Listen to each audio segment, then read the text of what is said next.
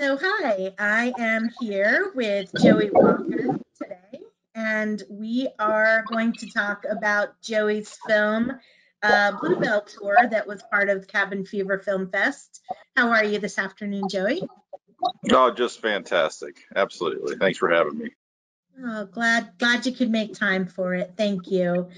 I've been asking people about their inspiration, and I think that one of the comments I heard the most at the film fest about this film was that it was very inspiring. People loved uh, being able to be out in nature through your film. So tell us a little bit about what inspired you to make it, what inspires you in general as an artist and filmmaker. Well, I needed a video to share with a large group, my family, for Easter that normally congregates at our family property in the spring for Easter. And we usually have a giant get together and everybody goes on a hike through the Bluebells. And well, with COVID and, some of the restrictions we've had, I had to make it virtual. So I grabbed some of my equipment and ran out into the woods and just started filming and made a video that we put together and put it on Facebook, and everybody was able to watch it before our giant Zoom Easter. Uh, So, and I think it made everybody feel like they could be a part of it there, and just it was fun to film. that's lovely. That's such a lovely story. I think that was a great way to bring everybody together. I didn't know that. Uh, well, so you talked a little bit about your tools. I mean, it seemed to me that you were floating on air while you made this film. So maybe you could share with everybody how that happened. Well, my background's actually in remote control camera cranes, stunt driving, and things in the film business. And I have a drone, and I just wanted to make some nice floaty moving shots and just kind of give it that dolly effect, the dolly and the crane effect of just having. I love the moving image, and I just wanted to kind of go out there. Plus, flying the drone's fun, and making sure you don't hit a tree while you're over the creek, is a little bit more of a challenge that makes it fun. But so I used the drone for most of it, and I created the original version of it all with the drone and put that on for the Easter. And then I wanted to put it in the film festival, and I was like, well, I need some close-ups.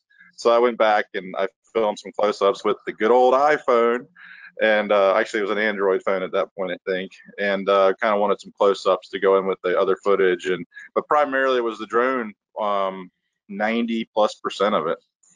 Yeah, it's very cool. And I mean, what I really loved about it is that bluebells typically grow near water. So when you see them, you can never be on the water generally unless you have a boat. And so it was really nice to have those shots from the water looking back at the banks. I thought that was beautiful. I really wanted that too, and that was probably one of the trickiest parts of it was, your early morning and your golden hour, right at dusk and dawn are kind of like the prettiest times to have that sun give a little bit of golden glow and have it backlight the right way. So that was a little bit of a challenge. And one of the funny stories was I actually grabbed the drone. I got up early on a Saturday morning, and ran down. I wanted to get the natural light, and I turned on the drone, and I was a happy filmmaker. And it won't lift off. And I was like, what's going on here? And so I thought it was, it has to do with GPS, and it kind of goes on, I think, the satellites and stuff to try to make it Yeah, communicate so you don't run into things and right. go places you're not supposed to and altitudes you're not allowed to. Right. I actually had a golf cart, so I drove around to another spot and tried to get it to lift off. And about 45 minutes later, the sun's coming up. I'm missing my beautiful light. I finally drove back to the house, and 4 hours later, after I updated the Oh software, the no. good Oh old no. computer software, it had to redo its GPS stuff, and I hadn't had it now to the equipment's credit, I guess I hadn't had it out in a few months, and there was an update, and if these computers, this computer world we're living in, so I had to go back. This, my initial lighting that I really wanted So that afternoon, we have a creek that's on the east and the west side. It kind of like a horseshoe goes around. You saw the video that kind of goes around like a horseshoe. So I went to where the sun's great in the evening, and I filmed that part. And then I got up the next morning, got the morning part. Thankfully, I started shooting a day before Easter, because if I had needed it that day, it just wouldn't have happened. Wow. But that's kind of a Wow. little bit of a story that happened to me. Yeah, But well, I mean, when you're depending on nature to do your lighting for your shoot, yeah, you're at its beck and call. Oh my gosh. Now, so the property that you were filming is your family's property where you live? yes, it was an old farm. It goes back. It's part of probably should be a historical site in Waterford. It goes back to the Quaker times in Waterford, Virginia. My parents bought in the 70s there, and we've been there. My brother's got his family in a house, and my wife and I built a house there now too. And we have a little sustainable flower farm and experimental gardens. And amongst just a fantastic place that hopefully we're going to be able to share more with our community and other people who might need, you know, places to go to just have a little space and time with nature. Yeah, yeah. It definitely was a treat. And especially now when we're in the throes of winter and feeling that cabin fever, I think it was just what we needed to watch a film like that and be able to escape. So that was amazing. Um, yeah, I mean, so since it was your property and you were filming by yourself, I guess COVID didn't really affect your filming, but can you just talk a little bit about like how much it meant to you to be able to get out in nature and do that at a time when we all are feeling so isolated and quarantining? I think there's several parts to it. One's the arts, the art of filmmaking. It really can be such a great way to just I don't want to say distract the mind, but it's a good resource and a good way to just bring a healthy state of mind, when you can Yeah, practice some art and you can engage in something, especially create something. And then the nature part of it too, I think is extremely important to my family. And some of the beliefs and things that we have is very tied to nature. And I think having that has been something that's definitely gotten myself through and my family through, and a few friends that we've allowed to come walk, away from us, safely through sure. there. And I think there's a lot of healing to be had both in nature and in the arts. And I don't I've been there most of my life, so I'm kind of used to it being there, but I do think Right. quite a bit about other people that don't have it and how wonderful it is that we have parks and places for people. And part of our long-term goal is to hopefully have that property uh, possibly become more engaging for the community and to maybe Wow. have like a healing center for people. It's a long-term goal, but I think Yeah. it's very special. And I think that we have a lot of birds. There's almost daily we see eagles and hawks Wow. and everything. So I think that there's a lot of really good for you mentally and physically that come out of that property. And the stork dropped me off somewhere great. That's all I got to say. My parents are fantastic. And I don't know what I did in my prior life, but it's been an absolutely amazing place to grow up and now fully understand what you have and try to appreciate it, and then also understand the power that it has possibly to help other people. Maybe Yeah. it's just visually through a film like this, or hopefully through a program or something we can do, more locally on the farm in the future. It's part of where my heart's going with some of this. Yeah, I bet. I mean, it just sounds so healing, like you were saying, and like there's a lot more films coming our way, which I'm very excited about.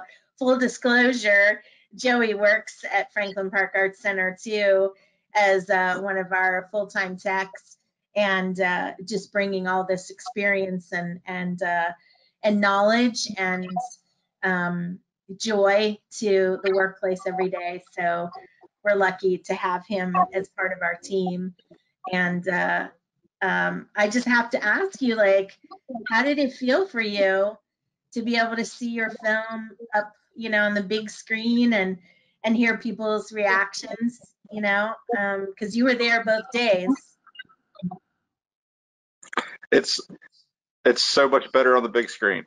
Yeah. You know, I wish in my edit bay I had a 20, 30 foot, screen like we have at Franklin Park. And you really get to see a lot of detail on that big screen. But I think it also just, it sinks into you. You know, you get almost all the emotions. I look forward to the future when there's, smell-o-vision and everything else, because then you can really just immerse yourself into it, hopefully with good quality video. But, on the big screen, you can really just feel it and it just absorb yourself, right into it. And that's really what I want to do with this film. One for my family, but now that I wanted to bring it to the share with the rest of the community was, just spring. Think spring. Think. Yeah. And I put on the very end there. I put the quote from Audrey Hepburn, and it just really means a lot. Because if you can think about tomorrow, plan for tomorrow, or just have the ability to want to think about tomorrow, I think there's a lot of goodness in that, and that's why I Yeah. like the film. But I did hear a few people, I think, say a few things. I always, everybody listens around them to see what the criticalness is, but I think I heard absolutely beautiful and things like that. And Yeah. that was my goal. Just a lot of noise in the world, a lot of distractions, a lot of, you don't know which way to turn, and I think when you turn back to nature, nature will never really lie to you, because it could be a thunderstorm, you know what to expect, or it could be a beautiful Right. spring day with the flowers blooming, and you can really Right. just, you know, do great things with that. So it was really fun to hear and be a part of the film festival, and I'm hoping to do some more in the future. Yeah, we had a good time this year, and I think being able to talk to the filmmakers like this and give our audiences a chance to get to know them personally a little bit is part of what the film festival is all about. So really appreciate your time. And I don't know if you feel comfortable. You want to share the story of your jacket that you've got on there? Yeah, sure. Right before this year's film festival, I visited my mother briefly, and way up in the attic from 20 plus years ago. I know this baby face looks a little younger than that, but I'm pushing 38 here next week. Woo! My mother was cleaning out her attic, or I guess I have boxes of stuff that she just loves to keep up there, and like brand new off the shelf, it still fits. I was part of the Monroe Technology Center's television production course in high school here in Loudoun County, which has kind of evolved into the Academies of Science and Art, the Academies of Loudoun, and which I highly encourage everybody to try to be a part of. It really gave me a great place to drive my life. So this jacket, if, as stylish as it is, it's got the cuffs and everything. That's straight out of. Can you see that? Oh, that's great. The TV crew, Monroe Technology Center, Loudon Schools. Yay! So there you go. So my mom, Everybody that's, just out of the yeah. blue, yeah, out of the blue, my mother gave me this jacket last week, or before the film festival, and I was like, I'm wearing that. And I could button it up 20 years later. Look at me. But Fantastic. That's awesome.